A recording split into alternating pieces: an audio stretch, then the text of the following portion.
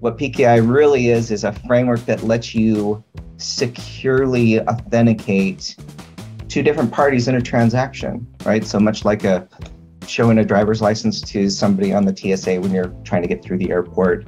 PKI lets you do this in a way that lets you share information openly without risk of compromise. So every PKI credential is made up of two keys that are mathematically related.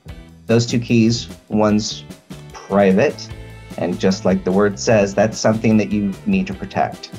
But then there's a public component of it that you can share out normally. You can just share it with anybody. Online shopping, right? You see that little padlock in the corner.